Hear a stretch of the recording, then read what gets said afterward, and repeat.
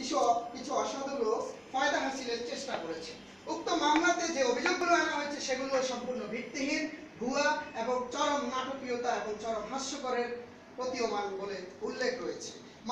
মামলার বিজ্ঞ আদালত মামলার এজাহারে স্পষ্টভাবে উল্লেখ রয়েছে, স্পষ্টভাবে আমরা দেখতে পাচ্ছি যে সেখানে প্রাথমিকভাবে ৪৪,০০০ টাকা বসানো হয়েছে। খুব সুকৌশলে নিপুণভাবে সেখানে একটা শূন্যকে কেটে দিয়ে ৪৪০০ টাকা করা হয়েছে। অতএব এখানে স্পষ্টত বোঝা যাচ্ছে যে ইউর অনার, স্পষ্টত বোঝা যাচ্ছে যে মামলাটিকে উদ্দেশ্য প্রণোদিতভাবে এবং আমার মক্কেলকে হেয় প্রতিপন্ন করার উদ্দেশ্যেই এই মামলাতে তাকে যুক্ত করা হয়েছে। বিজ্ঞ আদালতের কাছে আমি বলতে চাই যে your honour, Abdur Rahim versus Bangladesh একটি মামলায় আদালত একটি রুল বেঁধে দিয়েছিল যেখানে সর্বনিম্ন ৫,০০০ টাকা পর্যন্ত বিচারিক আদালত কার্যক্রম পরিচালনা করতে পারে। আর ৫,০০০ টাকার নিচে যদি কোনো অভিযোগ আনা হয় চুরির, সেক্ষেত্রে আদালতের মামলাটি হবে সালিশযোগ্য আদালতে। ইউর অনার, যেহেতু আসামি, এখানে আমি একটু নোট দিতে চাই, যেহেতু আসামি, এখানে এজাহারে স্পষ্টভাবে উল্লেখ রয়েছে যে আসামি বিল্লাল ব্রিজের সাহেব আলীকে রক্তারক্তিভাবে বা হতাহত করেছেন, সেখানে অতএব স্পষ্টভাবে বোঝা যাচ্ছে যে আসামি বিল্লাল সাহেব আলীর খুব কাছাকাছি ছিলেন। যদি সাহেব আলীর পকেটে আদৌ কোনো টাকা থাকতো, মেনে নিচ্ছি, ধরা যাক যদি সাহেব আলীর কাছে আদৌ কোনো টাকা থাকতো, তাহলে সেই টাকাটা বিল্লালই নিত। আমার মক্কেল সেখানে উপস্থিত ছিল না, অতএব সেখান থেকে তার টাকা নেওয়ার কোনো প্রশ্নই ওঠে না ইউর অনার। অতএব এ থেকেই বোঝা যাচ্ছে, স্পষ্ট বোঝা যাচ্ছে এটি একটি হয়রানি এবং উদ্দেশ্যমূলক। বিজ্ঞ আদালত, ট্রলারটি ছিল ইঞ্জিন চালিত এবং সেখানে মানুষের মতো কোনো চোখও ছিল না এবং সেখানে এমন কোনো সংকেতও ছিল না যে ট্রলারটি নিজে নিজে ঘাটের কাছে যাবে।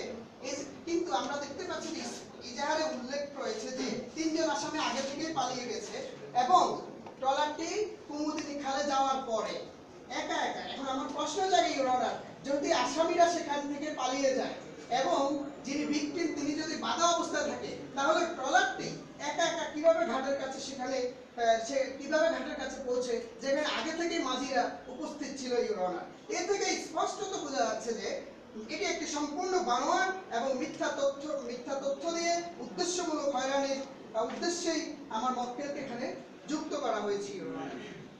এরপরে আমি আরেকটি কথা বিজ্ঞ আদালতকে জানাতে চাই, সেটা হচ্ছে যে এখানে যদি টাকা নিয়েও থাকে তাহলে চুরির চার্জ আনা যায় না ইউর অনার, কারণ সেখানে ৩ জন ছিল এবং যিনি ভিকটিম ছিল, সেখানে যদি এই অবস্থা ইউর অনার, এখান থেকে কিন্তু টাকাটা নেয় চুরির চার্জ এখানে আনা যায় না ইউর অনার।